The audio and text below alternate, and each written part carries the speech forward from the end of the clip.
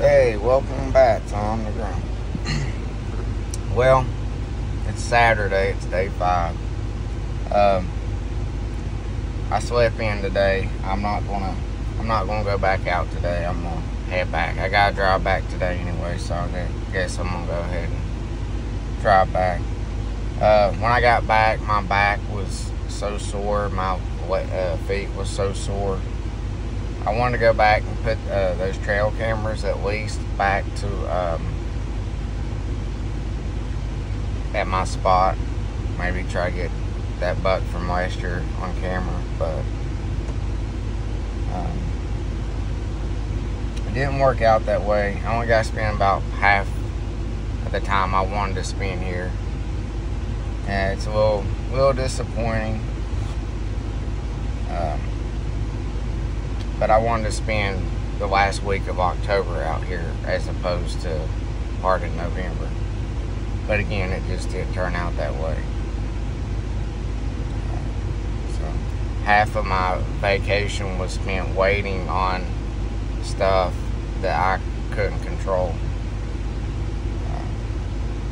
Lord willing, next year I'll get some of that stuff and make sure that I don't run into any of those problems for next year. I didn't run into any of those problems the year before, but I'll try to make sure that I don't. I don't know they'll come back this season. I could, but it wouldn't be but for a few days or a couple of days or a day. But I don't know. I'd like to get those cameras out, but it's 2.5 miles. That's a long walk to carry a pack. My back's real sore. But yeah, no buck this year. No deer this year. But it just seemed to at the end of October the activity drops off. And people that's been hunting here for 50 years in Wisconsin, they say, oh, the last week of October is when you really want to be out there.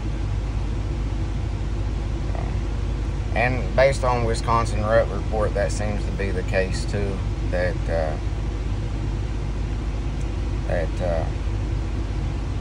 a lot of people are killing their deers up the last few days before Halloween and up till Halloween. So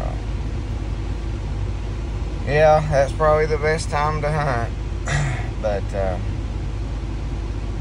I'm gonna get off here, and I gotta get on the road and drive for about 4.5 hours, and get back and unpack and all that. So I'll see you again here next time on the ground.